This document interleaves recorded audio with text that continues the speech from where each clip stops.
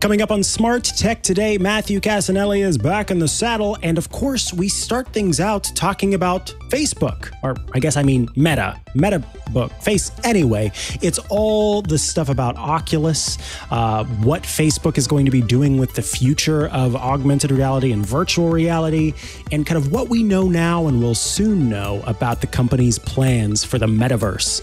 Then we talk about Wyze's new products in honor of its 4th anniversary, or birthday as they call it. An interesting camera from Canon, where they've taken the PowerShot line, plus some other fun functionality you can add for the holidays, Halloween this time around, with your smart home stuff. It's all that plus our picks of the week coming up on Smart Tech Today. Podcasts you love from people you trust. This is Twit.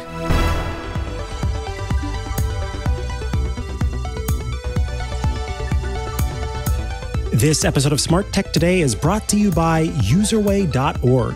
Userway ensures your website is accessible, ADA compliant, and helps your business avoid accessibility-related lawsuits. The perfect way to showcase your brand's commitment to millions of people with disabilities. It's not only the right thing to do, it's also the law. Go to userway.org/twit for 30% off Userway's AI-powered accessibility solution. Hello and welcome to Smart Tech Today, where we explain the exciting, dynamic, and, well, sometimes confusing subject that is the Internet of Things. I am one of your hosts, Mikah Sargent. And I am your other host, Matthew Cassinelli. Hello, Mikah. How you doing? I am doing well today, Matthew. It is a good day. I believe someone recently had a birthday, perhaps as soon as yesterday. Is that true? Ooh, yeah. I am not going to say my age. I think I'm officially past that point where I'm going to reveal that publicly, but that's okay. Oh, okay. So you're the age at which age is not shared any longer. I understand. Exactly. I'm over 25 is what I'll say. There you go. Over 25 and under 95. I think after you get to that age, you're like proud. You're like, yeah, I'm 96, 97, I'm curious, 98. Maybe this is a spoiler, but did I just move out of the car insurance bracket? Like I might have moved up a level where I'm not in that dangerous realm anymore. Now I'm just a boring old man. So anybody older than me is probably like shut up. you folks never get any road rage. You folks are careful drivers. People are honking at you to get out of the way. And you're just like, wait, what? You said something? No. Anyway, I hope that you had a good birthday. I know you've got more plans, so we're going to get through this episode to get you on your way for those exciting things. The show this week starts with Facebook, Meta. For folks who have not yet heard, Facebook has renamed the company. It is now called Meta.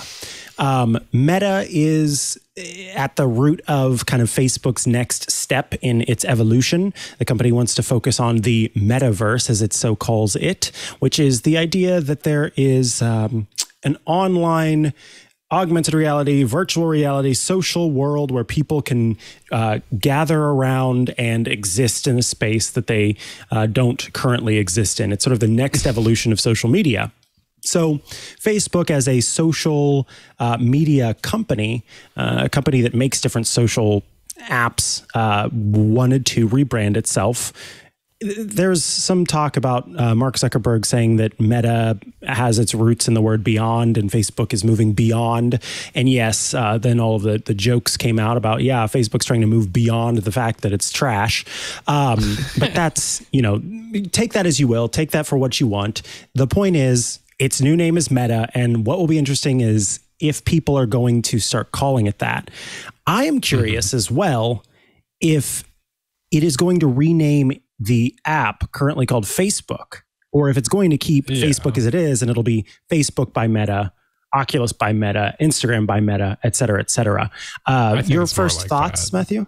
Yeah, I think it's in the most similar analogy is Google is now technically owned by Alphabet, which is kind of the parent company.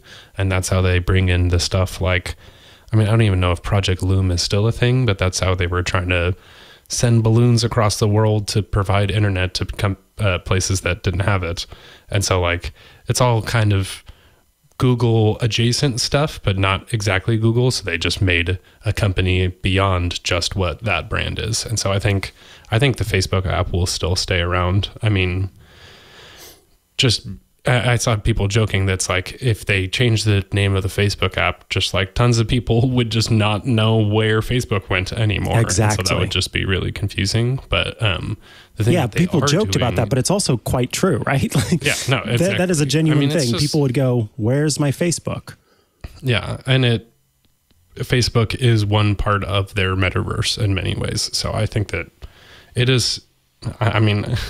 It's a very big brand. I don't know if it's a strong brand anymore. And that's why I think the like backside of the story is that there's like a major news dump about how Facebook has acted that's going on in the press. And so a lot of people are kind of taking this as like they're trying to distract from all that by just everybody is making jokes. I was like, I regret to inform you that Facebook just changed its name to Meta, but I think the one brand that is going to actually change is Oculus, and that also, while it is like a cool name, I think even just because of the founder who has left and now maybe doesn't necessarily represent what they want to be representing. Yes, they're probably going to change that too. So it'll be like the Meta Quest is the hardware headset thing and everything. So that Meta Quest, the Meta Quest app, that part makes sense to me, given that this is the new. Logical. Yeah, exactly. So this is part of Facebook's access to the metaverse. And so if the company Meta, which is going to be, as I mentioned to Jason Howell earlier, sort of sticking their flag into the moon, sticking their flag into the metaverse, this is the rocket ship that takes you into the metaverse. And so it's no surprise that they are kind of trying to bring the Oculus in line with this new Meta branding. Yeah. All of these other things that are going to continue to exist as part of it may or may not be renamed. We'll kind of have to see how that plays out. But I did think it was interesting that that was the one that they chose. Yes, we're definitely going to make that the metaverse or part of the Meta branding. At least. So, yeah. Exactly. And, I mean, I think I heard about that metaverse news. It was even 6 months ago now. And I think at the time I was just like, I have no interest in spending time figuring out what they mean, because I think what is sort of weird is in many ways, Facebook just came about from what people did with it and the growth.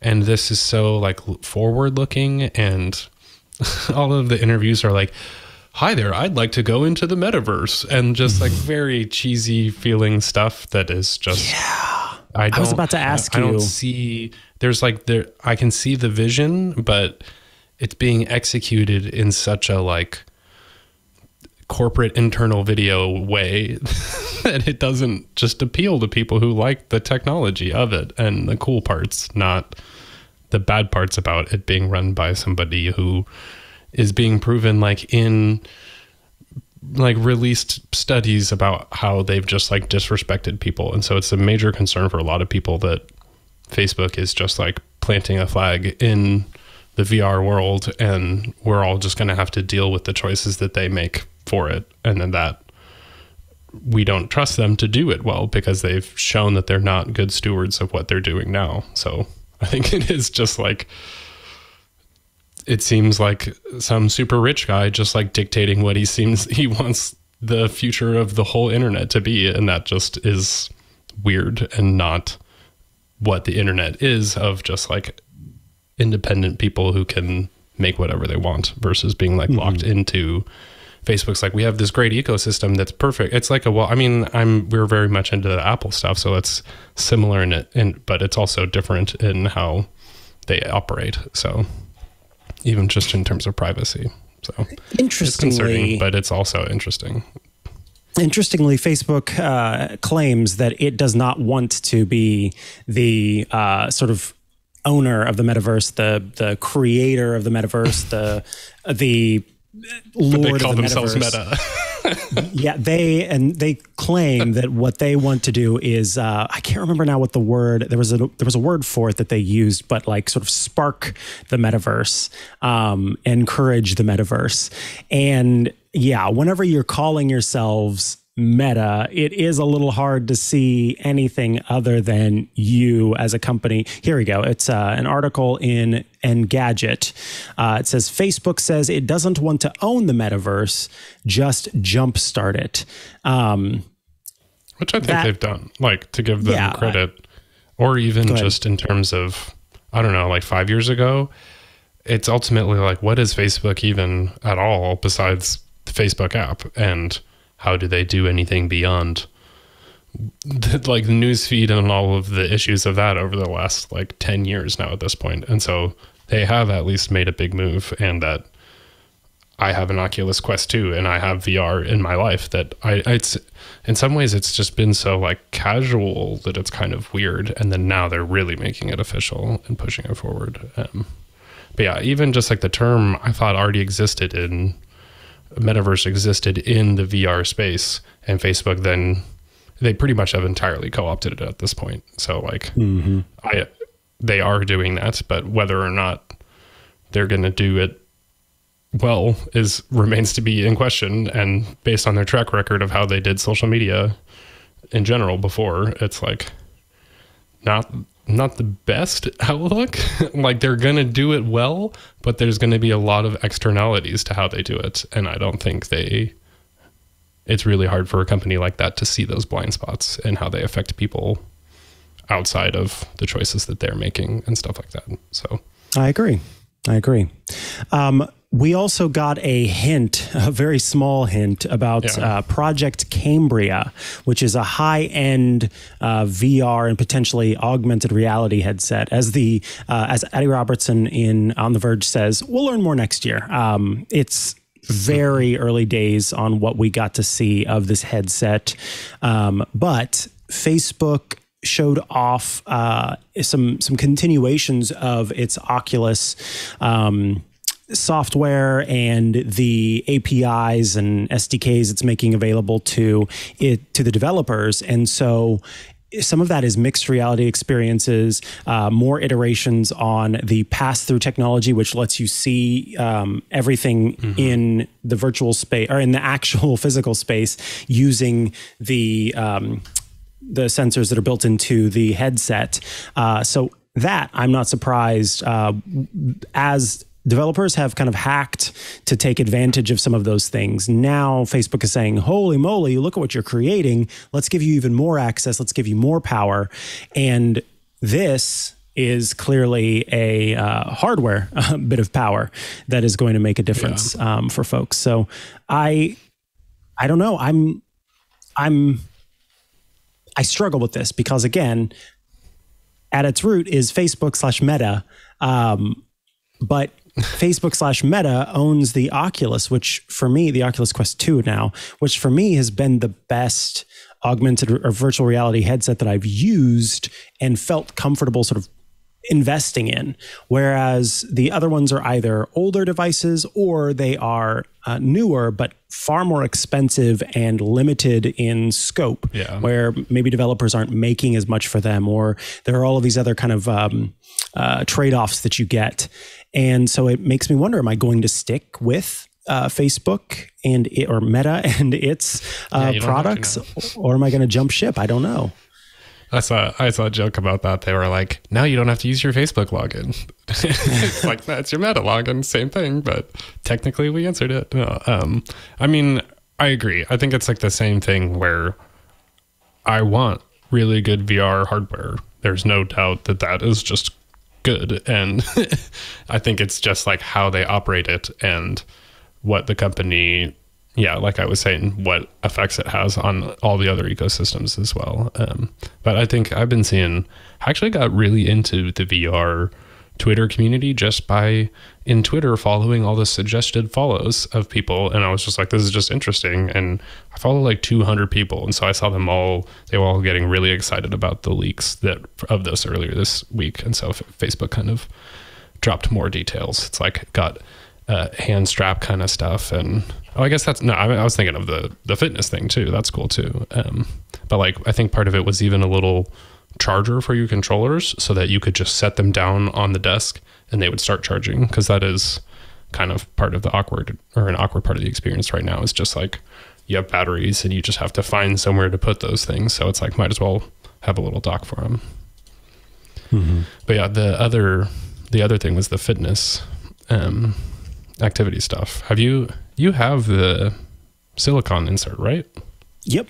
I had a third-party silicone insert from or it's technically a cover, I guess, from, I never remember the name of this company, Superhuman. I don't even think that's right, though. I think Superhuman is the email app. Yeah. I always do this every time. Supernatural? But anyway, Supernatural. See, one day I'll remember. Yeah. I think that's what it's called. Human Natural. No, I'm kidding. And that's the fitness workout app. And if you subscribe to it, then they send you one in the mail, a silicone cover for the foam. So I had that for a long time. I put in the request for the silicone cover from Oculus itself from Facebook, and it took a long time, but it did finally arrive. They had the one for the standard insert, but I marked, hey, not only do I have the standard insert, I bought the different sized inserts as well, so I need covers for those. Those came a little bit later, but I did eventually get those as well. So I've got all of the different covers for it. But this takes things even farther, this new Active Pack, which makes the exercising with the device, it's not just about sweat, it's also about making sure that you can hold these controllers very carefully. And that they stay fastened. So it says included in the Active Pack are a set of grips designed to keep the touch controllers from flying out of your hands. There's also an easy to clean face pad, and it is supposed to be shipping next year. So might be a little while before those come out, but the grips especially, I think is going to be very nice, because even with the straps connected to my wrists, if I'm using Supernatural, I do sometimes feel like, oh man, I've got to be careful that I don't fling these things out of my hands. Spin them around like little nunchucks or something. Yeah, exactly. That's cool. I'm glad, because I've actually been getting more interested in doing those kind of workout things, but the face pad always gets super warm for me too. And so being able to actually clean it, or like the article says, if there was ever sort of shared like semi-public experiences, just not having that foam cloth and having something that could be cleaned and mean that people don't throw it and break the controllers might actually help. But I think that's what's just so interesting, is so much of the VR experience has just happened during the pandemic. And so like, even just like having friends over to show them it isn't something that's happened for me. So like, it's just like these situations have all gone on. It has been growing, but people just don't necessarily share about it because it's in your home and you're doing this thing already. You're kind of shutting out everybody else. Yeah. All right. There were just a few other things. Slack and Dropbox are supposed to be coming to the Oculus Quest, what will be known as the Meta Quest, starting next year, which gives you more opportunities to complete work in your VR headset. I like this because right now it is very difficult. If you, for example, want to watch a movie or listen to music with the Oculus Quest 2, which I just wanted to try it out, I ended up going through this very stupid process of, because I've got a Windows machine, I could not get it to connect at all to my Mac. So I had to plug it into the Windows machine and then move the file that I was trying to use off of the Mac onto the Windows machine. And then from the Windows machine, install it onto the Oculus Quest 2, and the USB-C connection. I don't know if that USB-C is one of the faster connections or kind of an old school USB 3.0. And so it took a while. It took longer than I would want it to, waiting for the audio and video to transfer. And so then it finally got on there, and I thought, I'm never going to want to do that again. That was a one-time thing. So having Dropbox on there is nice, because then you can get and share files there. And then Slack, that makes it more of a possibility to truly work in this virtual reality space, which is what Facebook in some ways was really pushing today, is that not only is this a personal platform for connecting with friends, but they really do want to see this being as a way for you to work with folks all around the world and connect with folks for work wherever they happen to be. And the detail on that is all those are run through progressive web apps, which basically just, I think essentially it just means you'll go to the Dropbox website or something like that. So I'm curious in terms of actually transferring files locally like that. I guess it could still at least download from the web into the downloads of the software and everything like that. But it did totally make me think that is just a way to build any websites. And I have a website. Should I make a VR version of the Shortcuts catalog? Why not? You can like walk through the space and see.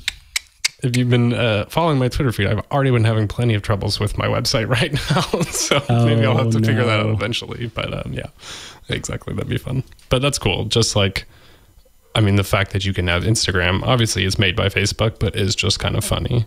And separately, you can upload some Instagram photos from the web now is a thing that they just added. And so I wonder if you could get Instagram uploads for your Oculus Quest before they make an iPad app. But that's just kind of how it goes, I guess.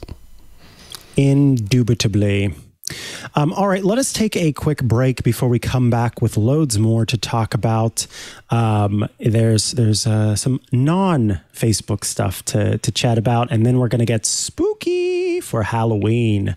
But before we get there, I do want to tell you about the very cool UserWay, who are bringing you this episode of Smart Tech Today.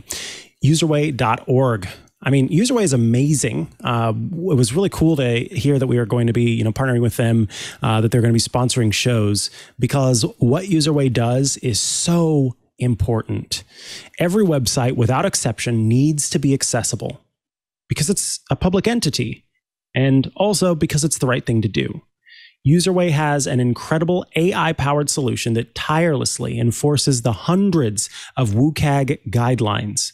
In fact, with just one line of JavaScript, UserWay can achieve more than an entire team of developers. It makes your website accessible.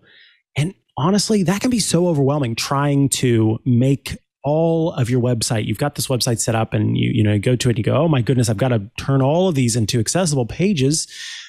That can really overwhelm, but UserWay's solutions make it simple, easy, and cost-effective. Yes, cost-effective.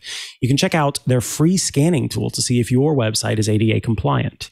UserWay's AI and machine learning solutions power accessibility for more than 1 million websites. It's trusted by, you may have heard these brands, Coca-Cola, Disney, eBay, FedEx, and many other leading brands. Now, UserWay is making its best-in-class enterprise-level accessibility tools available to small and medium businesses. Operating an accessible and compliant website isn't only the right thing to do, it also makes business sense because there are millions of people that require UserWay just to purchase your products. And when you need to scale, when it comes time to grow out that website, well, you need UserWay. For years, UserWay has been on the cutting edge, creating innovative accessibility technologies that push the envelope of what's possible with AI, machine learning, and computer vision. Those big buzzwords. UserWay's AI automatically fixes violations at the code level. And here are some of the things that UserWay does, if you're curious. It auto-generates image alts, so that means it will write those image descriptions for you. It remediates complex nav menus, which are often an Achilles heel for companies. UserWay ensures that all pop-ups are accessible. It fixes vague link violations and fixes any broken links. And it ensures your website makes use of accessible colors while remaining true to your brand. I think that's such a cool feature. Also, UserWay gives you a detailed report of all the violations that were fixed on your website. UserWay, by the way, is also platform agnostic. So whether you're using WordPress or Shopify or Wix, well, you can easily add UserWay. And the same goes for AEM, Sitecore, or SharePoint. UserWay integrates seamlessly with all. Let UserWay help your business meet its compliance goals and improve the experience for your users. By the way, the voice of Siri, who's considered, of course, the world's most popular voice assistant, has a message about UserWay. Hi, I'm Susan Bennett, the original voice of Siri. You won't hear me say something like this too often. I'm sorry, I don't understand what you're looking for. But every day, that's what the internet is like for millions of people with disabilities. UserWay fixes all of that with just one line of code. One line of code. UserWay can make any website fully accessible and ADA compliant. With UserWay, everyone who visits your site can browse seamlessly and customize it to fit their needs. It's also a perfect way to showcase your brand's commitment to millions of people with disabilities. Go to userway.org/twit and get 30% off UserWay's AI-powered accessibility solution. UserWay, making the internet accessible for everyone. Again, visit userway.org/twit today.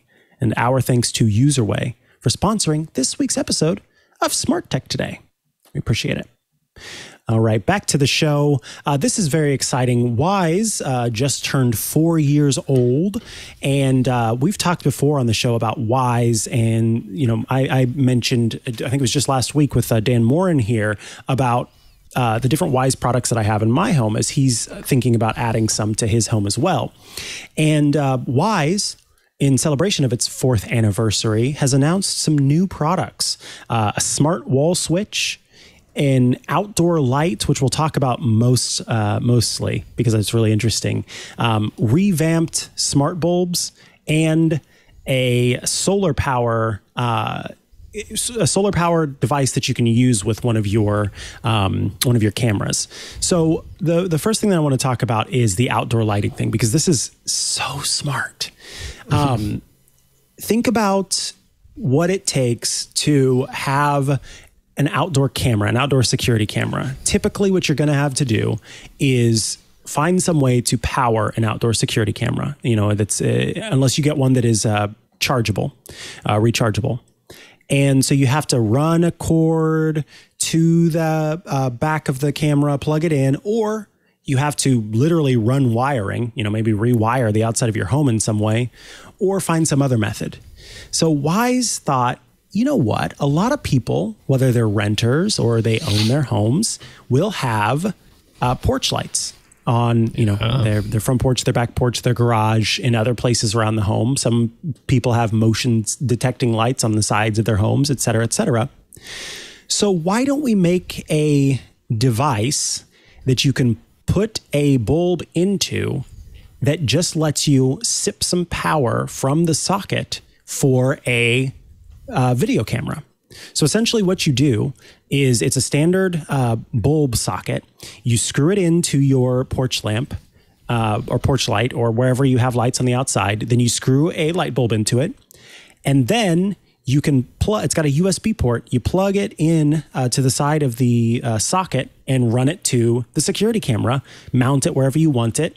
And you've got power to the security camera, power to the lighting. And on top of that, now you can even add settings for your lights. You can make your lights turn off at a certain time, turn on at a certain time. So it's makes the bulb smart as well. Yes, it makes the bulb smart as well. And I forgot to mention that it's also, you can use the motion detection on the camera to make those lights turn on. So that those lights will actually turn on and turn off right then. I love this idea. I think the only downside to this is that you will have to tell people, hey, don't turn off that switch inside the house because it needs to remain powered. So if you can put up with that, I think this is such a brilliant idea.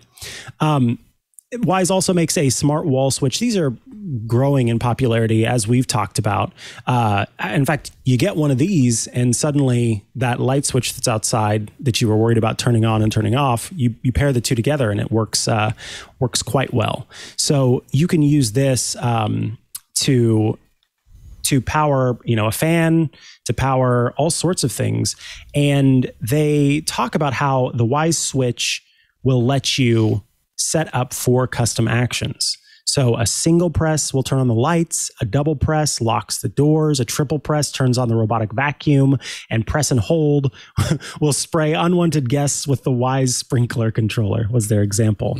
So there are all of these options that you can add if you've got a Wyze setup in your home that will help you get everything exactly how you want it. It also has the kind of standards that you're used to.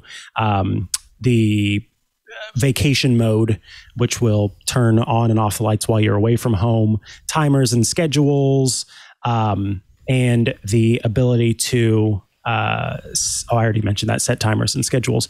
This currently works with ALEXA and the Google Assistant. So if you're a HomeKit home, then unfortunately it won't work for you. But you can get a 3-pack of these for $33. That is unheard of, or just about unheard of in this market. This is really incredible. And then the last thing are the new smart bulbs from Wyze, which just have a better CRI rating, which is sort of the accuracy of the bulb. And they can be set to match the sort of color of the sun over the course of the day. It's similar to what Apple offers with your lighting, where the light gets oranger over the course of the day and sort of warmer over the course of the day. It starts out very cool and bright, and then as the day goes on, it will get more warm and darker. So very cool stuff that Wyze has added to its like it just keeps adding these great products that are similar to what you get elsewhere, but at a much more cost-effective area. Oh yeah. I was just looking at their website because they just have. It's like, they have like so many random little things, but I mean not random, but the lamp thing is like, I have a Wyze camp that I bought for that purpose, and I haven't set it up in the backyard because I don't have anywhere to power it. So like, I might just buy this because it seems perfect. I think the thing that I still don't comprehend about Wyze cams, and maybe this is just true of all security cameras, but can't you just walk up to it and unplug it? Like, in terms of actual security, if somebody wanted the video feed, you could just unplug it from the lamp socket. So like, that part still just gets me, that it's like, it's a home monitoring system, but like, I don't know. I just think of spy movies where it's like, clip the camera wires, and it's just like, oh, you can just unplug these ones. Like, I see what you mean. Yeah, I don't know. I don't know why I'm hung up on that, but yeah, someone could break the window of your living room and walk into it as well. Like it's all fake. Like our security in our own homes is pretty much all fake. It's predicated on people being afraid to break the rules of society, because yes, many a house, if I wanted to, I'd just throw a rock through the window and then get inside. But the same thing applies. Like, you could go up and unplug this or unplug or I mean, if you wanted to, you could take a bat to a Ring video doorbell and make that go away too. But those are usually wired into the home. I guess you could cut that wire, but just like the fact that you can just literally unplug it does feel just like that one level. I mean, obviously this is a very cheap product as part of it. It is more monitoring and not like a proper security thing in that way. But I do just think for like $10 to turn any outlet into both like a power source and a smart light that's pretty awesome for like any sort of lamp setup.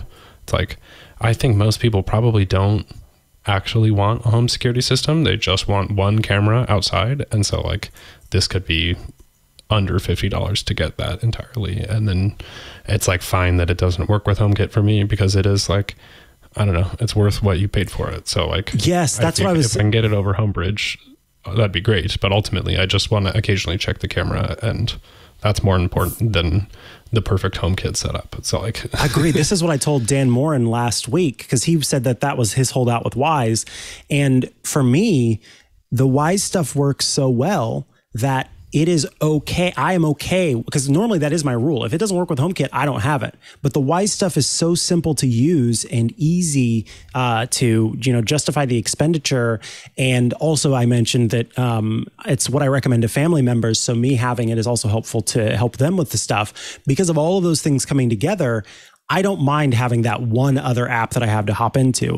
That app has the Wyze floor lamp that I can control in it. It has my Wyze robo vacuum that I can control in it. And then it has all of the Wyze cameras that I have that I can control in it. And that's fine by me, because I think I might have Wyze light strips too, but I don't remember if I do. Anyway,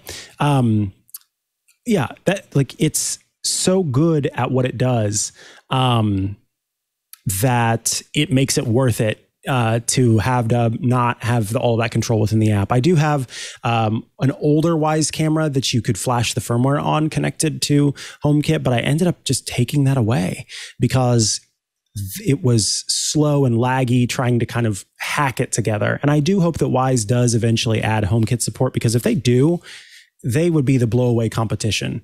Like they would be the ones to beat, I feel, for anybody to try and come in at this price is good. All right. What's next on the list? Oh, you're muted. Sorry about that. I don't know why that happened. In a very similar way, not exactly as affordable. If you happen to have a Tesla, you can also remotely look at the cameras on your car, at the Sentry Mode thing. So I'm surprised. I just don't know much about Tesla, so I would have assumed you'd already have this, but it's like now you can, from the app, basically look out those little cameras on your car. And so like you can, I don't know if you're worried about your car getting damaged or something like that, you can literally check it and look outside. So I thought that was clever. Like that is pretty awesome. And I mean, I know that a lot of cars, I guess they mostly have sensors to do the kind of like, what am I thinking of? The cruise control stuff, like automatic cruise control to slow down. And so that'd be pretty cool to just be able to peek at your backup cam or something like that from your app. That's like, I feel like that's actually a pretty legit use. I agree. Yeah. So back where I'm from, there were a couple, now not so much, but whenever Tesla was kicking off a little more in places other than where you'd see them every 4 cars in California, whenever they were starting to kind of come to other places more frequently, there was a rash of just foolish people who were big old truck drivers who were like pickup truck drivers who were mad at the idea of electric vehicles, I guess, and thought that electric vehicles were bad and not worth having around. I don't know what, like, I can't get into the mind of that. I don't know what was going on in their heads that made them on, I think it was 2 or 3 occasions. It's so fancy. Pick up, quite literally, not with their hands, but quite literally, take someone's Tesla and using their big old truck, I guess, was how they were able to move it, break it up and set it on fire. Mind you, these have those big batteries in them, and then leave it on what is called the Belt Highway in my hometown of St. Joseph, Missouri, the Belt Highway, which is basically the 40 miles per hour strip of road that runs through a lot of this city. So you can, a lot of places are off the Belt Highway along the way. And so very dangerous for it to be on the Belt Highway where other cars are driving around. But they did this to like 2 or 3 different Teslas where they were just mad at this vehicle for existing. And so they broke it and set it afire and, dropped it in the middle of the road. So Sentry Mode is where I was going with that, is I can see why someone would want to have that, because there are some people who are just so bothered by the idea of electric vehicles for some goofy reason that, I think I would want to be able to monitor my vehicle and make sure that people weren't trying to break the car. It still has, I think it's always recorded video, but it just hasn't been able to stream it. But like, I thought you were going to say that I've seen that where people just go to key Teslas because they're like, this person is rich, or I don't know, they're just like mad about it. And it is like, you're on video now. And so like, you're going to get reported to the police and caught and stuff like that. So it's like, I guess you won, but also like you're going to get charged for that now. So good job. Congratulations. Like specifically that one car. Every other car you could maybe get away with or something. It's like, no, those recorded you doing that. So yeah, that's the one you definitely should not be messing around with. Alas. And then Mercedes is up to some interesting stuff. The first one is that Mercedes-Benz cars are going to be getting Dolby Atmos in 2022. For folks who don't know, Dolby Atmos is the sort of all-around music listening experience. And by all around, I don't mean it's sort of like a generalized thing. I mean, the music is coming at you from all around, not just your standard stereo of left and right, but above and below and everywhere. So vehicle, I think a vehicle is a perfect place for Dolby Atmos. When there are some times where when a new song comes out, I am like, I got to go for a drive because I got to hear it in my car, because that's where I've got like a surround system where I don't have that elsewhere. So I'll take a drive and listen to Adele's new song or something. Having Dolby Atmos in the car would be very cool to get this very spatial audio experience as you're driving. I think that would be really interesting. And what I'd love to see is Dolby Atmos come to theatrical performances of audiobooks where the characters are spatially placed in different places. And then I think I'll never leave my car is what would happen in that case. Well, I'd have to get a Mercedes-Benz, I guess, in order to do this. But I think that would be super, super cool. It's unclear how, if other services will, or this is what I was going to say. It's unclear if Dolby Atmos support means that the features on iOS that support spatial audio will also be available to people who are in the car with Dolby Atmos. But it would be cool if you could kind of spatialize the audio. I mean, I think when you play spatial audio, or I guess if it's just Dolby Atmos, it says that in the music app. So I assume that would be part of this. I mean, not the like head turning stuff, because that just doesn't make sense. Like if you're in the car and you turn your head, it'll just do it. So like, or like as the car turns, you're just like, I don't know. I think cars aren't the place to experience with cool audio effects while you're driving. You're just like, oh God. Like, yeah, you don't want to go too far with it. But again, I think surrounding you with music, that might be the place to use spatial audio is in the vehicle, is in your vehicle. Yeah. Like just the enclosed environment, especially, and not being able, you don't bother someone else unless you're sitting somewhere, I guess, and not driving. Right. But like, that's always part. So you can sing, you can listen as loud as you want, and it's surround sound, and it's like a small room too. So I'll agree, it's best spot for music. The last thing from Mercedes today is just an interesting concept that Mercedes is working on. You may have seen Mercedes vans driving around. They, for some reason, are very popular, at least here in California. I see loads of delivery vans that are actually made by Mercedes. They are working on an electric vehicle that not only is an EV, but it will also work to improve the environment around it. According to Engadget, it says fine particulate filters on the front and underbody purify the air around the van no matter what its speed. It even uses cast iron ceramic coated disc brakes that both reduce the amount of dust in the air and limit brake wear. It has solar panels on the roof to extend the range of the vehicle and reduce the need for plug-in charging, because plug-in charging does contribute to CO2 emissions in some cases. And it can further power devices whether or not the van is running, such as tools and laptops. So this is like the ultimate EV, where it's trying to be mindful of all sorts of ways that a vehicle and all of its built-in functionality could be harmful to the environment. It even was paying attention to disc brakes, which contribute to some level of air issues. Oh yeah, totally. That's where all the, like when you brake and all the, just the air quality pollution and stuff like that all comes from your tires and your brakes. I like the part though, they should just do this separately from everything else, is the camera that looks for potholes and reports it back and stuff like that. That sounds like something that every municipal government should have on their cars and stuff like that, because then it's just all up to date in real time and stuff like that. So pretty cool. That's Mercedes. That covers that. Now some different grab bag stuff. In honor of Halloween, there is a really interesting thing. I didn't know that Hasbro did this, but apparently Hasbro has a sort of Kickstarter service where they will try to bring different toys and props and things to life as long as the interest is there. It's a little bit like Lego, where people can submit Lego concepts, and then the ones that get voted on the most are the ones that end up being made. You can get the Ghostbusters Proton pack. The Plasma Series Spengler's Proton pack. It'll be $400, And currently it has 4,155 backers. It is asking to have 7,000 backers. 45 days, 8 hours, and 27 minutes left.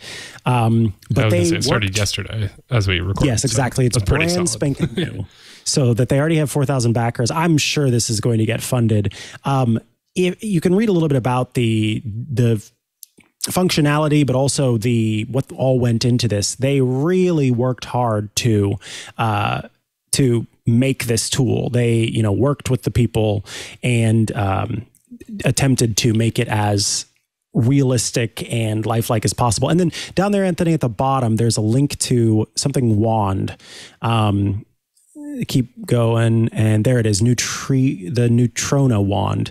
This is another of the Ghostbusters devices, $124.99, and it will be available to ship.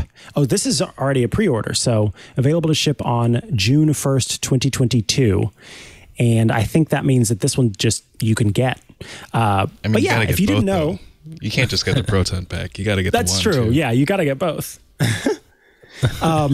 I think that I'm going to keep an eye on Hasbro Pulse for stuff that I actually care about.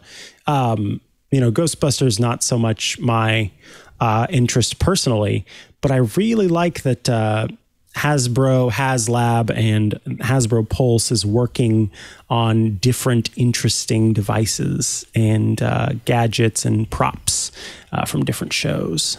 Oh, they have the Halo Needler. Did you see that? Oh, no, that's cool. And I was just going to say all the Transformers toys and stuff like that too. I wonder if this is the one that I've seen on TikTok that actually does the transformation, and you can say Autobots roll out and it transforms and stuff. It's like Autobots roll out. I mean, I should have had this on my birthday list. Yeah, clearly. Next year I can get my Proton pack, I guess. Although I think that's a little bit out of the range. Oh my God, it's so expensive. So like, Mom, for my birthday, it's like, you're an adult man. That's why you spend your own money on it. Yes, exactly. There you go. It's not that you shouldn't get it. It's that you should spend your own money on it. Currently in production is a G.I. Joe, currently in funding as a G.I. Joe Sky Striker, Star Wars, the Black Series Rancor, which it's an unpainted Rancor, so I guess you would paint it yourself. I don't know why you would spend $350 on an unpainted Rancor, but apparently some people would. So that's fine. I didn't know that the Halo gun is a Nerf gun also. That's pretty awesome. Yeah, they worked with maybe Hasbro. Does Hasbro own Nerf? Maybe Hasbro owns Nerf. Yeah, that sounds likely. That sounds like it might be the case. Yeah, so it's a Nerf gun that you can actually use to fire things, but it's the Needler. So anyway, nice. There's something worth looking at. It's not really smart tech, but it was just interesting. They were awesome. Selling a Proton pack that, I'm sure makes lots of sounds and fun stuff. All right, we've got lots more news up next before we round things out with our project this week and our picks of the week. In DSLR news, this is not about a DSLR. Canon, Canon as the company that makes lots of very expensive cameras, DSLR and mirrorless cameras and all these things.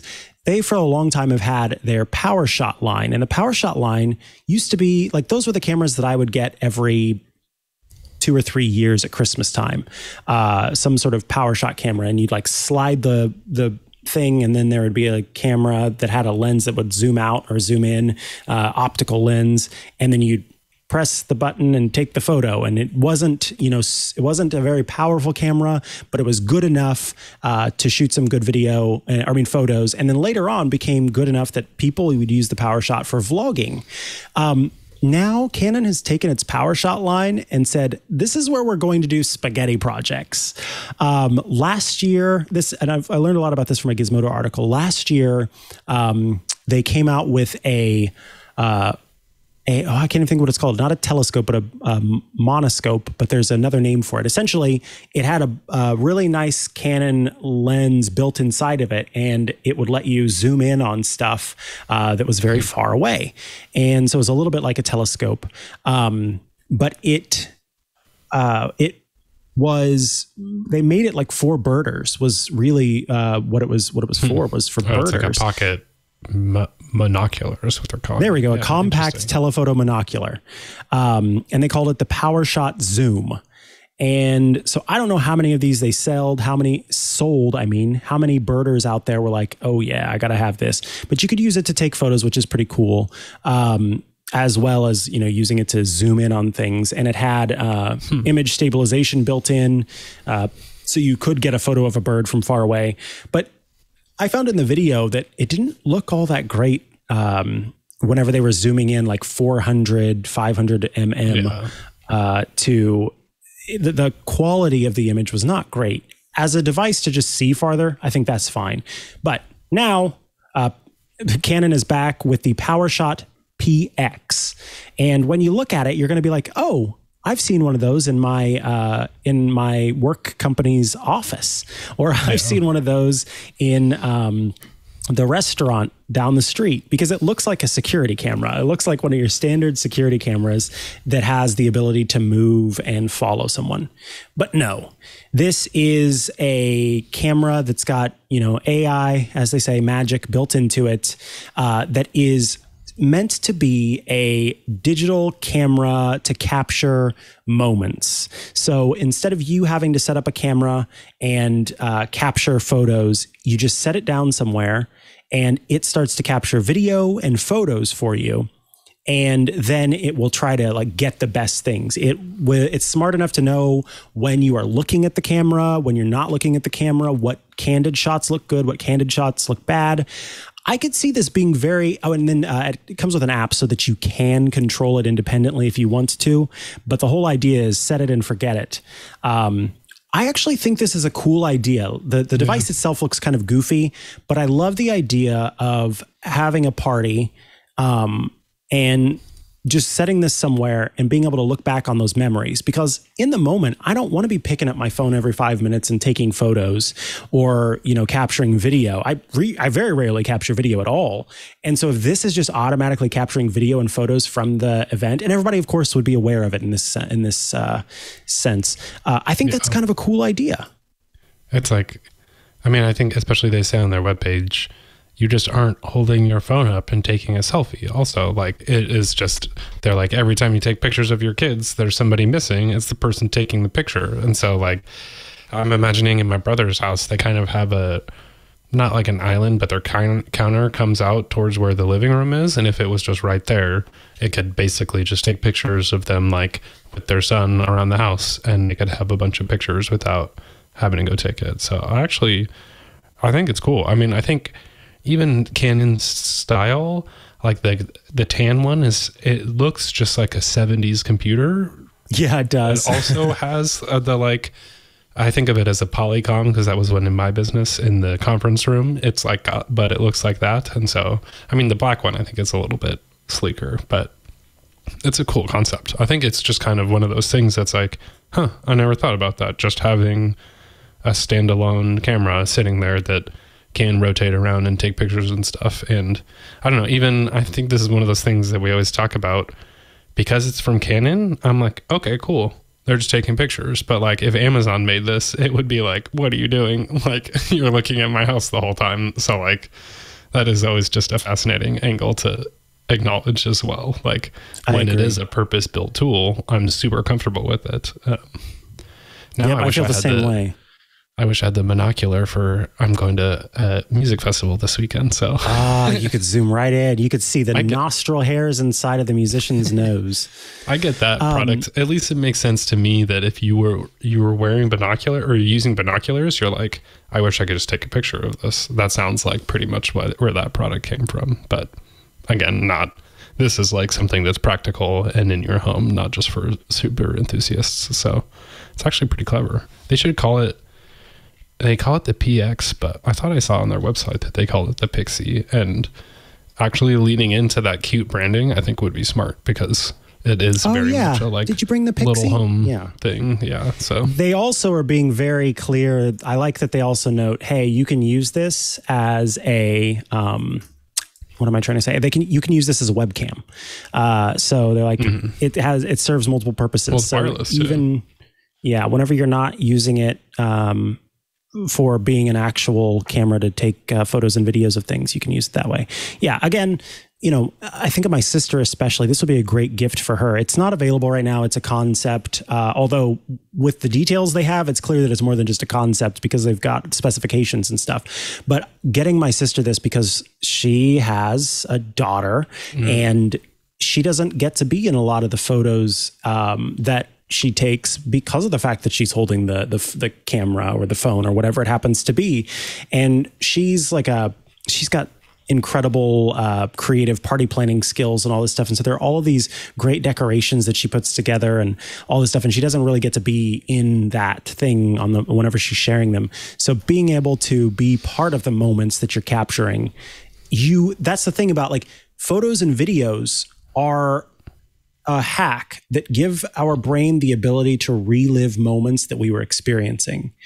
And reliving a moment that you were a part of versus a moment that you were only observing are two different things. And I feel that it's much more richly rewarding to have actually been a part of the experience and to look at that and have your brain taken back to that moment where you were actually a part of that moment is much more powerful than just going, oh yeah, I remember when I was looking at that at the time. Yeah. So you had to like choose really to snap it.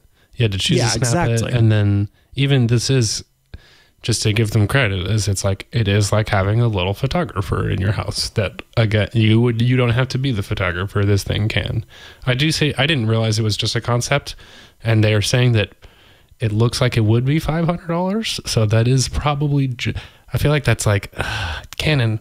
They kind of do that where it's like, they won't just give you the really good deal. Like they always have to make a bunch of money off of it. Right. It's like their cameras are the same way where they have all of these varieties for specific niches, but especially like YouTubers want just like the one perfect camera, and it's like they'll never give it to you because everyone would just buy that and not the other ones or something. So that is always a little bit there, but I hope this gets made because this seems like I love when you just like, oh, that's another product category that I hadn't even realized should exist, but it probably would make sense. Although I can see this very much seems like in 2025, we'll all just have this. But right now, nobody wants to pay for it, sort of thing. Mm-hmm. Like, it's just like, eventually it's like, oh yeah, we always have those cameras, but it doesn't even exist yet. So that's feature for you. Indubitably.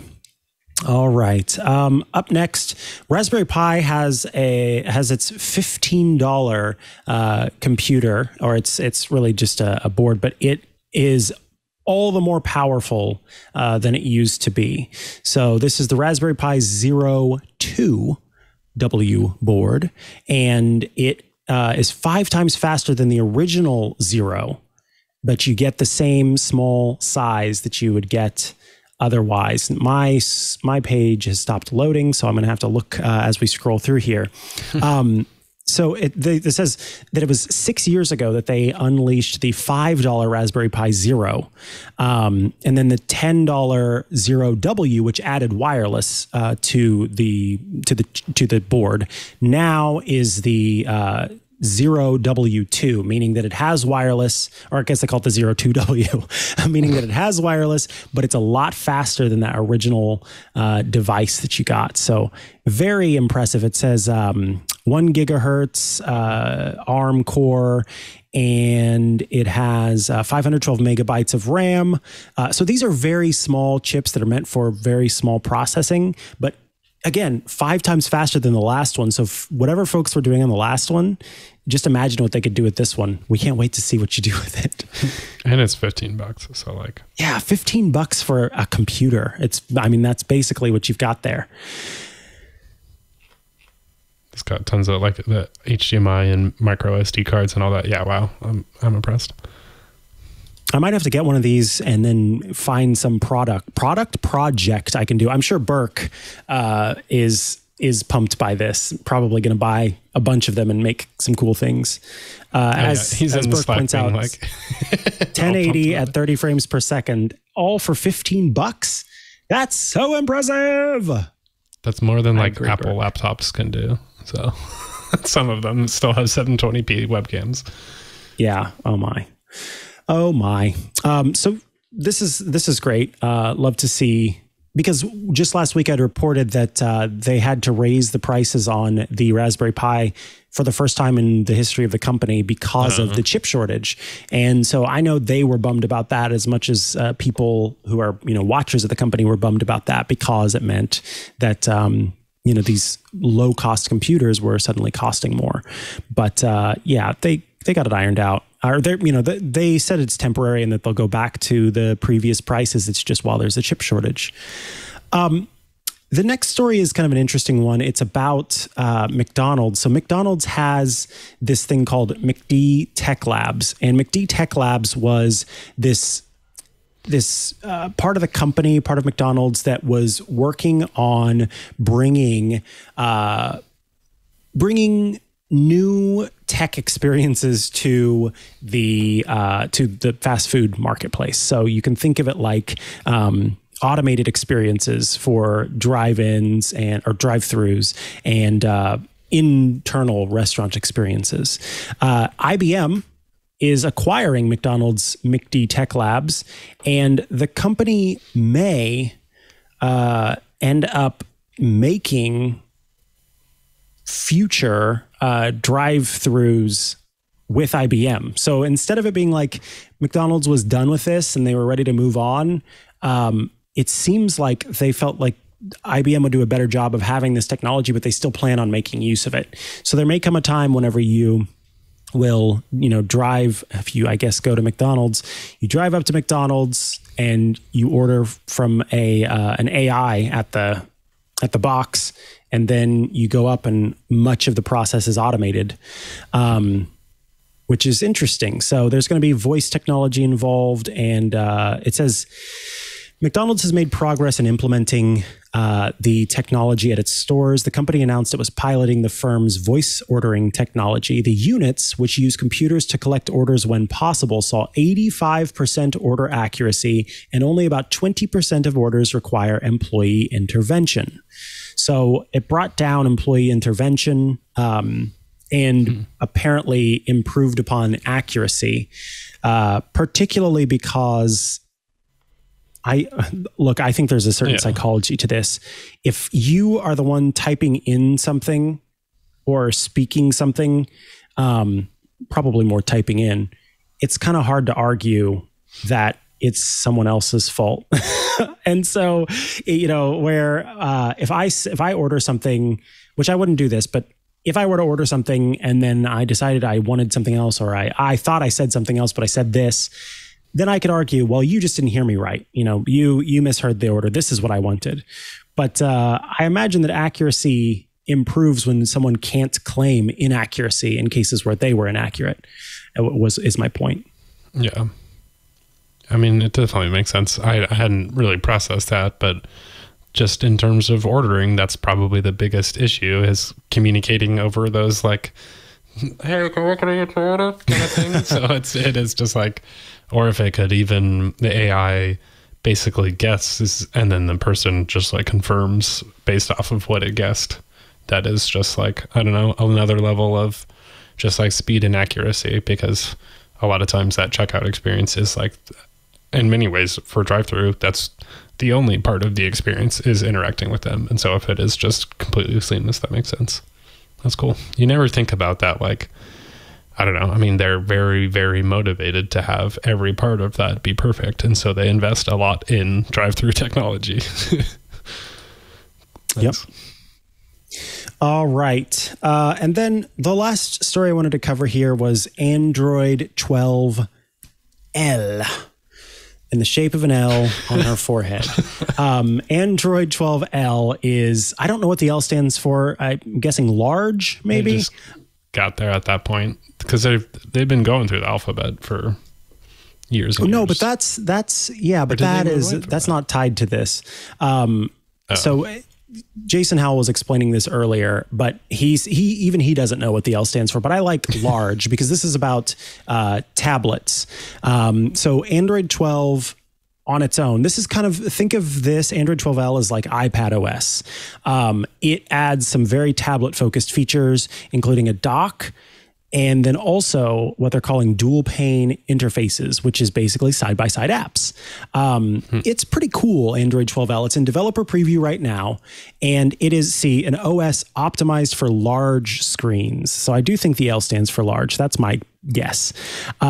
It is a multitasking update to Android 12. And frankly, it's about time that the Google's Android tablets, or I guess whomever is making the Android tablets these days, get some features that are specific to using Android on tablets or foldables, basically large screen devices that you can have more room to spread out with, and you can, get to a dock, and you can use a sidebar, and all of these different features that are made for this. I think this is great.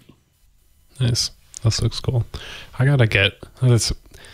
Just makes me realize that I thought that they were still, they did L years ago, like the actual L1. And I'm pretty sure they did move away from the naming system a couple years ago, but yeah. Yeah, they stopped doing that. Cause I made the joke. I said, is this Android, does the L stand for, I don't even remember what I said earlier now. Lollipop round 2, I think is what I said.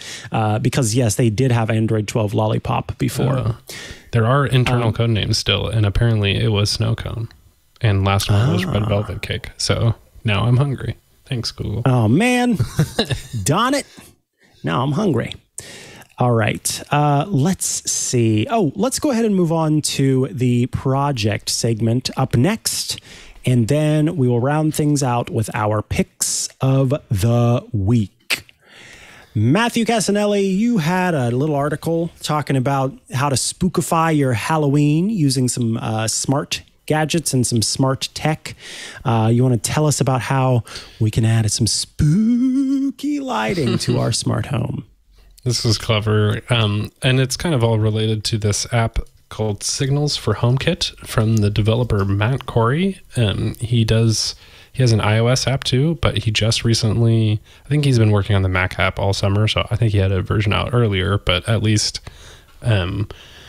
the big thing with shortcuts with the Mac is that it can trigger automations that run your shortcuts. And so shortcuts for Mac also just came out this week for the first time. It's been in beta for a very long time, but it's very exciting. And so it means people who are into shortcut stuff can automate all kinds of just making an easier script and interface for automation on the Mac.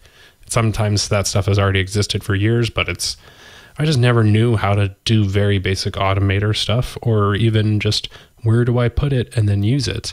Shortcuts kind of can give a front end to a lot of that stuff too. But on the flip side, any third-party apps can do whatever Mac apps can do, and they can trigger shortcuts, which has either a command line interface or just an Apple script trigger. That's how I use it for my Stream Deck. But basically, in general, what Signals does for just iOS is it basically just flashes your HomeKit lights like it's a signal, because that's just something that's not easily doable in HomeKit. You can't turn it on, turn it off, turn it on, turn it off.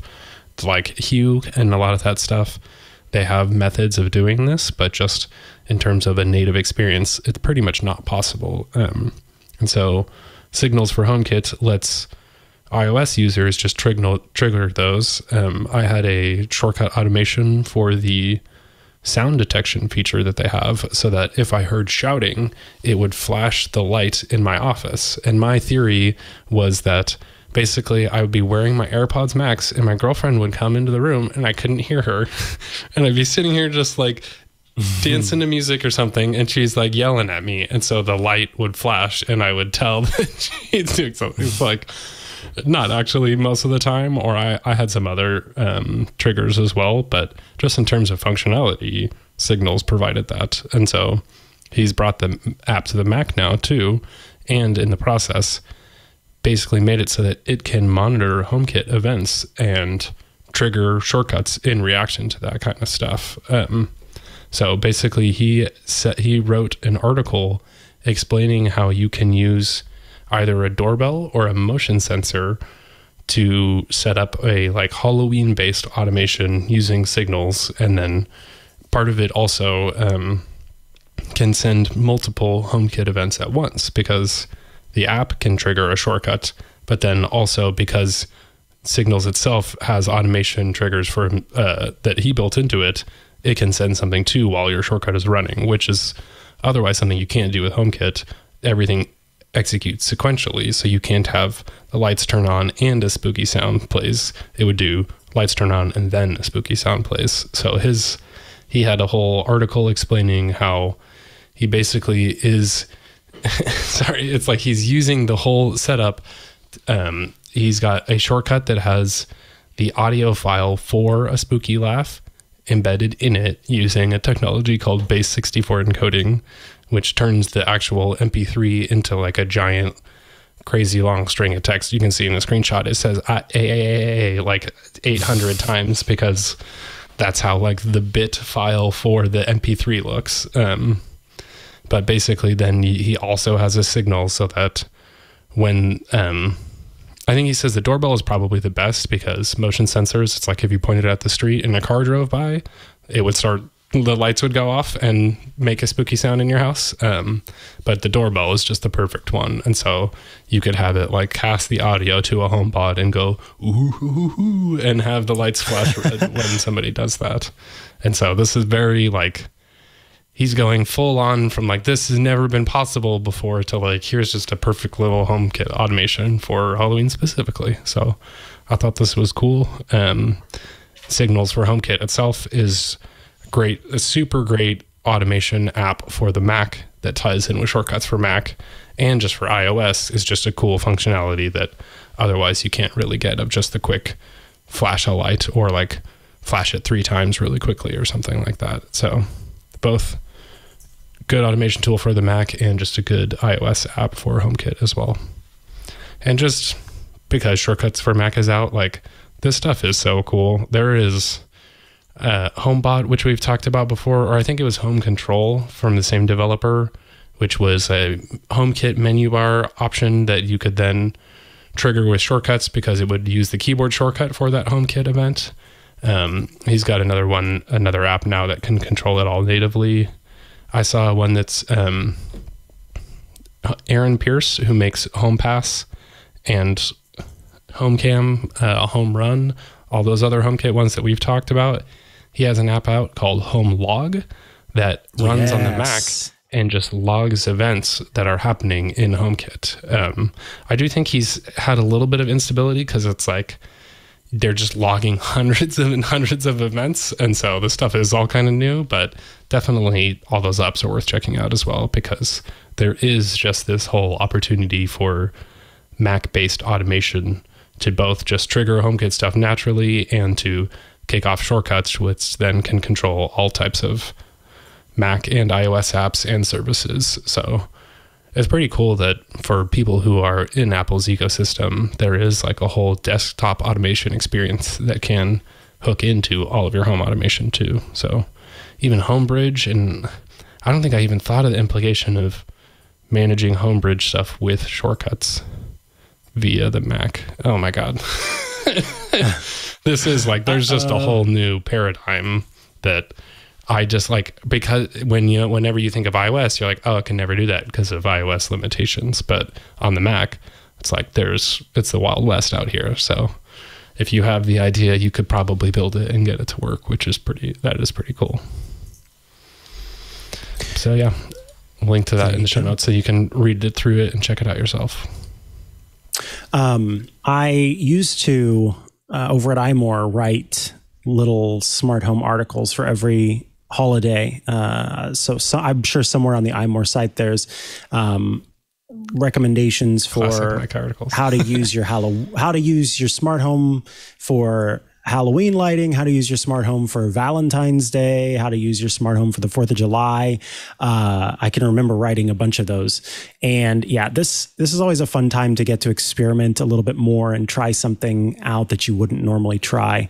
And I got to tell you, Signals is great. Just like the simplest way, rather than using a bunch of different tools to try to make your lights flash, Signals makes it so simple to do, where others really fall short of the glory of God. All right, let's move on to the final segment of the show, our picks of the week. Matthew, we will start with your pick of the week, a birthday present to to rival all birthday presents. I think so, at least.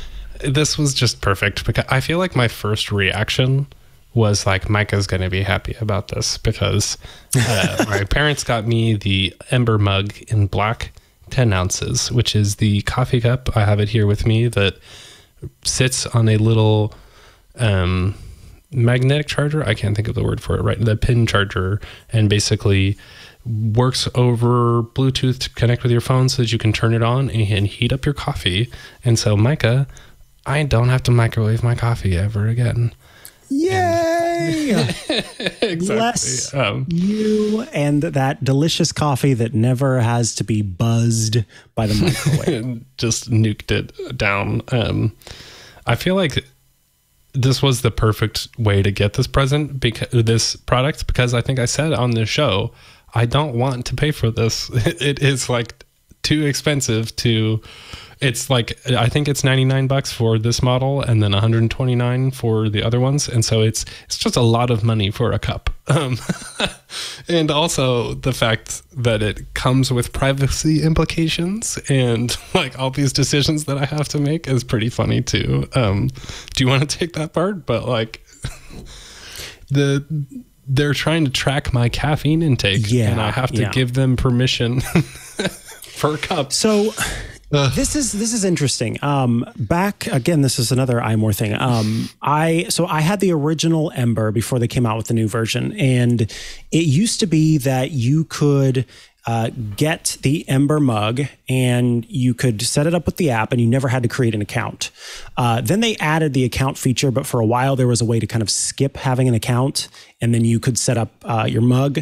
And then the last time I set up a mug, they didn't give you the skip option. You did have to create an account. I'm curious, Matthew, really quick, were you required to create an account in order to set up the mug? I took a screenshot of the permissions because I don't think it might have made me set up an account, but there was a whole like privacy policy page, and the share with data with them was turned on. Yes. And I just turned it off and I can still use it. So like, I don't know if that just means it's not, I can still get the features without it tracking me, which would be great because I do want to, I just don't know. I haven't had it long enough to actually know if it's a good experience or not. That's the whole other thing beside that. So I'm pretty sure, at least the last time I used the app, you had to create an account. So at the very least, the company could be tracking your usage of the mug, not knowing, caffeine intake or anything like that if you don't give it permission. But at the very least, how often you charge it, when you update the software or the firmware, when it's empty versus when there's something in it, that stuff may be being collected by the company. The company also offers the ability to track your caffeine intake. So you can turn on the setting that gives the app the ability to read the caffeine levels that you have in your health app for iOS, or write to that. And when this feature was enabled and when the account system changed where you had to create an account, I kind of went on a little spiel about it because I was very frustrated. I did not feel that it was good for the company to make me have to sign up for an account to use the mug when they offered a way to do it without needing an account before. And then on top of that, to want to track my caffeine intake, which again, you can opt out of, but what they don't make clear unless you read the privacy policy, which I did, is that then they can use that information too. And I don't like any app digging into my health app and pulling anything out of it if it's going to be using that information for its own purposes.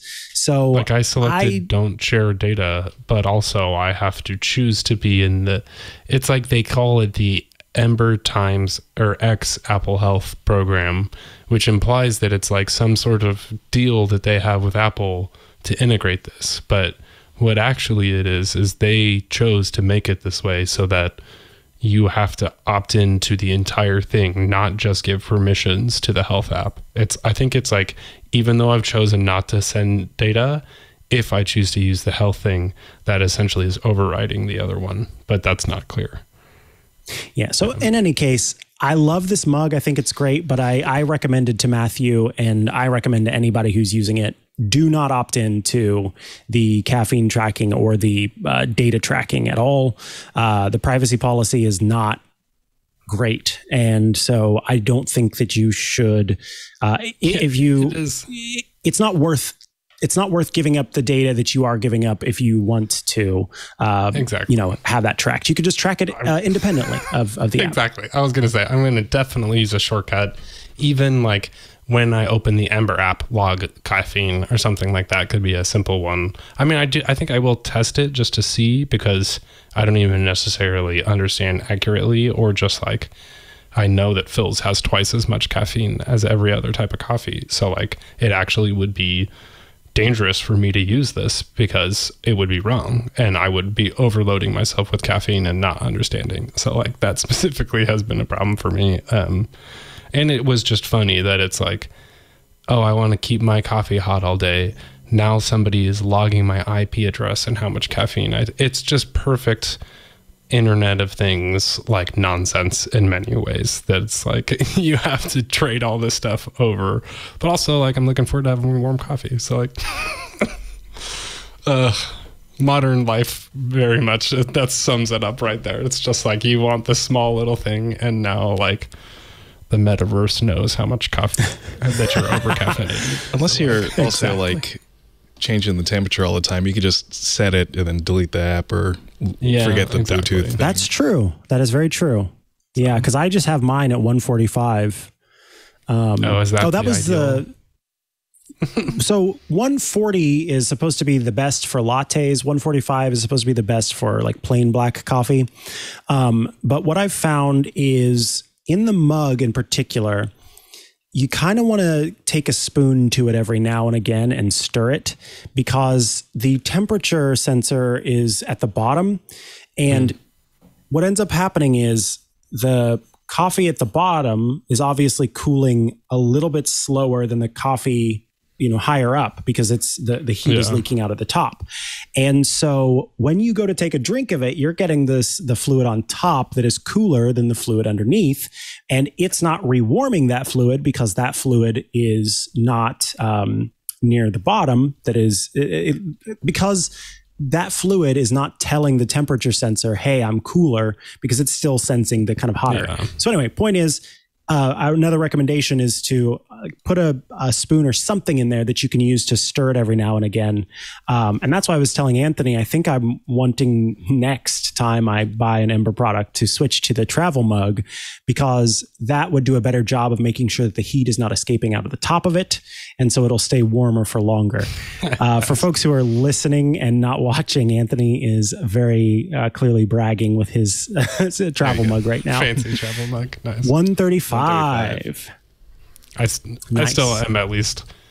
I'm glad. I mean, I was discussing with you whether I should exchange for the bigger one. And then after talking about how much caffeine I have, it's like, nah, I should probably not have 14 ounces of coffee per cup. It's like, yeah, I was going to say, and what I ended up telling you too is that I have the bigger one, and I never fill it up to the top or near the top even. Exactly. It's still smaller, so I didn't even really need to get the bigger one. All right. The thing that I wanted to talk about, it's not a smart tech thing. It's just a quality of life thing. Life is too short to waste your life on poor quality spices, on poor quality flavor enhancers.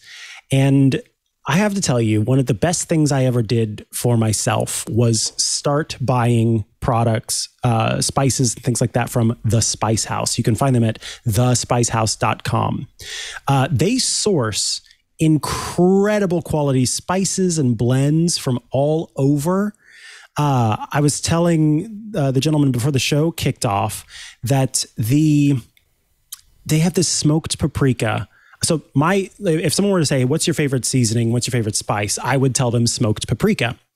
And little old me had no idea that there was an even better, outstanding, incredible paprika out there. And that is from the Spice House. I have the smoked Spanish sweet paprika. I've yet to try the hot paprika. I'm going to get some of that soon.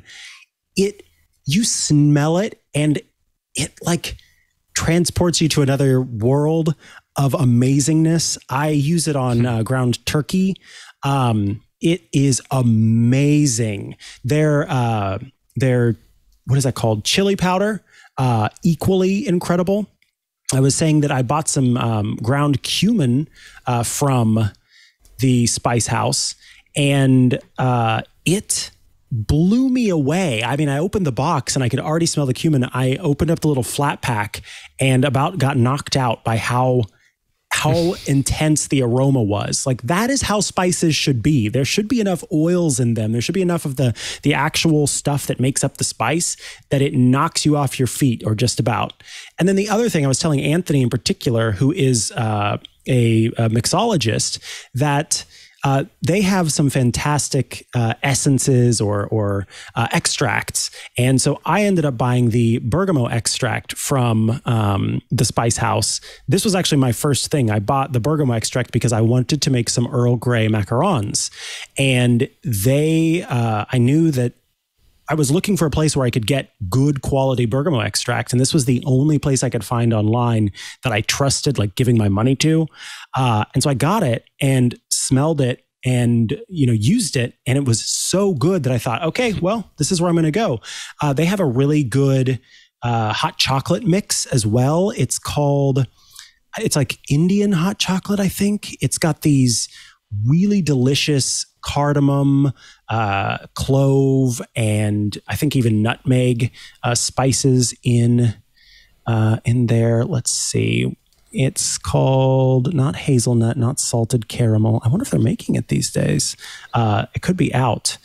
And yeah, I don't see it. But anyway, it was an Indian spice hot chocolate, and you just mix it with milk or water, whatever one you want to use. And then on top of that, they have all of these different blends that you can get. And so I've purchased the Chipotle barbecue Chipotle garlic blend, I think it was, and used that with some barramundi fish, and then some roasted asparagus, and with the smoked paprika there, and you've got the Chipotle barbecue garlic. It all just comes together, and the flavors are so fantastic. The cool thing about the Spice House is that you can order flat packs, which are those little sort of little small pack. There they are, these packaged containers. They will ship for free. So even if you get, only one or two things, you don't have to worry about shipping on those things. I've also, and this was what brought it up too, is that I bought their pumpkin pie spice. Not only is their pumpkin pie spice amazing, but what I often do is when I'm making, because lately I have a high fiber, high fat diet. And so I do have some heavy cream in my coffee in the mornings. And so just to add a little punch to it, I'll throw in some pumpkin pie spice, and it makes this delicious fall latte that'll beat the pants off of any pumpkin spice latte you would get at Starbucks or elsewhere. And then the last thing, there was one more that I wanted to mention with the Spice House, the pumpkin pie spice. Oh my God. If you like cinnamon, you have not lived until you have had their Saigon cinnamon. This cinnamon is a special cinnamon that has, there's high volatile oil content. And oh my God, just smelling it was so awesome. I remember opening up the flat pack and just holding it up to my nose, and I was just like, I could sit here all day and just sniff this because it's very potent. There are more subtle cinnamons that you buy at the store, but the Saigon cinnamon is next level. Burke asked me about their saffron. I don't know. I haven't bought any of the saffron threads because saffron is very expensive, first of all, and I have not used I don't have many recipes that call for saffron, but I imagine it's amazing. I couldn't see why it wouldn't be amazing because all the rest of their spices are incredible. And what I love is that they source them from different places depending on what it is. So if you look up peppercorns, you will see that they've got like 5 or 6 different types of peppercorns that you can buy. The European peppercorn blend, the French peppercorn blend. They've got one that has, I'm sure it's for people who, the Royale peppercorns. It's got like pink peppercorns, white peppercorns, and black peppercorns. So you can get all sorts of different kinds. And then they've got something called long pepper, which I'd never heard of. And so I'm thinking about trying some of that. And they even give you some recommendations for how to make use of these different spices. So all of that's to say, I know this has nothing to do with smart tech, but if you're looking, especially with the holidays coming around, if you're looking to sort of pep up your recipes, or you just want to kind of treat yourself to something that's outside of the standard, don't buy those 1,000-year-old jars of seasoning at the grocery store. Get some from the Spice House where it's fresher, it's sourced from these different locations, and my God, it is genuinely like, I'm so happy with my garlic powder, even my onion powder. They make this toasted onion powder. I'm just thinking about all the spices in my cabinet right now. So I feel like it's a good present to give to somebody. Yes, it would be a great present. And they also have these value packs where you can get like the standard spices kit. And I think it's for like $75. You get all the standard spices. So a great housewarming gift, especially, or a college kid moving into their first home, or I mean, all sorts of things. So yeah, I'm not being paid by the Spice House or anything like that. I want everyone to be able to try the Spice House's stuff because it's so amazing.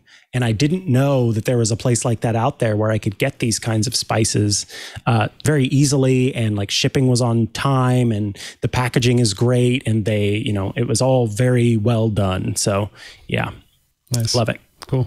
Good recommendation. All right, folks, that brings us to the end of this episode of Smart Tech Today. If you have questions, thoughts, feedback, or you want to share the spices you bought from the Spice House, I would love to know. stt@twit.tv. You can tune in live to watch the show every Thursday around about 4:30 p.m. Eastern, 1:30 p.m. Pacific. Or we think that it's great if you subscribe to the show by going to twit.tv/STT and clicking to subscribe in audio or video formats across all of the different places. Apple Podcasts, Google Podcasts, Spotify, YouTube, et cetera, et cetera, et cetera. We try to be on all the different platforms.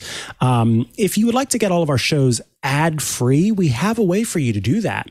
For $7 a month, you can check out Club Twit. Yes, Club Twit, our special club. With that, you get all of our shows ad-free. You get your own personal little feeds that have all of those shows. You get access to the members-only Twit Plus feed that has outtakes, behind the scenes, special content from us hosts that you won't get anywhere else. And you get access to the members-only Discord server where you can chat with hosts, chat with your fellow Club Twit members. It's a lot of fun. Lots of GIFs get shared there. If that sounds fun to you, $7 a month, twit.tv/clubtwit to support us directly, which we appreciate. We did hear that some folks wanted to support their favorite shows directly, and so we gave some people the ability to do that. If you use Apple Podcasts to subscribe to the show, then you can head to Apple Podcasts, search for the audio version of any of your shows on Twit, and subscribe for $2.99 a month. With that $2.99 a month subscription, you'll get the audio version of the show ad-free. So a really great way to support the show directly, and it doesn't cost as much as Club Twit. But if you want the whole experience, you got to go for Club Twit, and we'd love to see you there. Matthew Cassinelli, if folks want to follow you online and check out all your great work, where do they go to do so? You can go to, I guess I don't know the URL off the top of my head, but my newsletter is getreview.co/Matthew Cassinelli. I'd have to look it up, but you can find it on my Twitter profile page too. But that's where I send my weekly newsletter all about shortcut stuff. And I just sent one detailing all the features of shortcuts for Mac. And I got another good one coming. It goes out every Friday. So sign up. What about you? Beautiful. You can find me at Mikah Sargent on many a social media network, or head to chihuahua.coffee, CHIHUA.coffee, where I've got links to the places I exist most often online. We will have Jason Howell on the show next week. Matthew Cassinelli will be back the week after. So if you are curious to hear about Jason Howell's Android setup, more about Jason Howell's Android setup and Google Home setup and all that stuff, tune in next week for the fun there. That brings us to the end, so it's time to say good afternoon to all of our smart assistants. Good afternoon. Good afternoon. Good afternoon and good night. So you got yourself the brand new latest and greatest iPhone or Samsung smartphone because you heard about all of the beautiful photography those things can create, but for some reason you're just not quite getting it done when you try to make your photos. Or you got yourself a brand new camera because you were interested in getting started in photography, but your little new inexpensive camera still isn't quite cutting it. Well, you need to check out my show, Hands-On Photography, here on Twit. I'm going to show you how to be a better photographer and a better post-processor, and quite frankly, just help you get the most out of that new camera that's either on your phone or the brand new one that you just got for your birthday or gifts or what have you. And it's going to be a lot of fun. So head on over to twit.tv/hop. That's twit.tv/HOP and subscribe today.